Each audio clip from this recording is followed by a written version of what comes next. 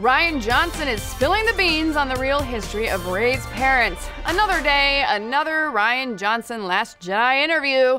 The Episode 8 director is making the rounds again, revealing all sorts of Last Jedi secrets, which means it's time for another one of our classic Rye Guys Star Wars interview roundups.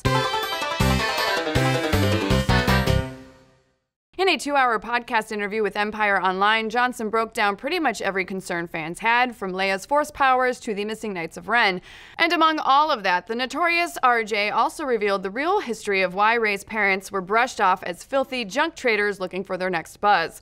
What's become clear since The Last Jedi came out is that when Kathleen Kennedy has faith in the person in the director's chair, they have a lot of room to do what they want, even if it majorly subverts Star Wars expectations. We see this in how Johnson brushed off Snoke's backstory and how he handled Rey's parents, both of which seemed like supremely important details for the sequel trilogy, but those details ended up not being important at all. In the podcast, RJ's reasons for skipping over them seem legit. I went through all of the possibilities of who her parents could be, he said. I made a list with the upsides and downsides. Eventually, he decided to make Rey's parents nobodies because he was a big fan of breaking out from the notion that the Force is this genetic thing that you have to be tied to somebody to have.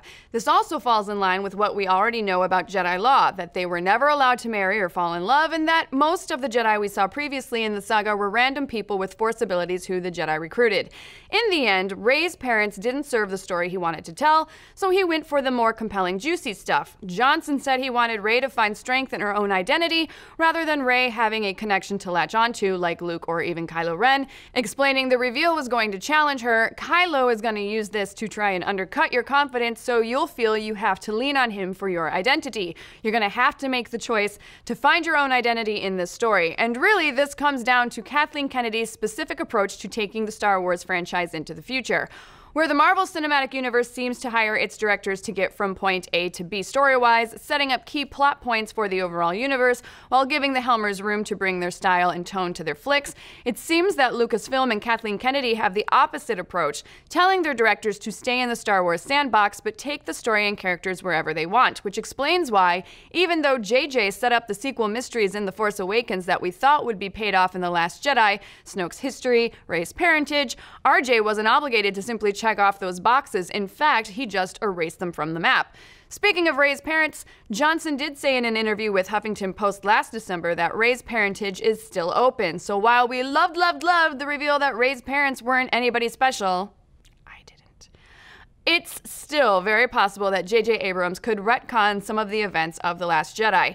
Remember, Daisy Ridley hinted in an interview back in 2016 that she knew the identity of Rey's parents, and since she most likely got that information from writer-director Abrams, and with him coming back for Episode 9, JJ could go back to his original plans.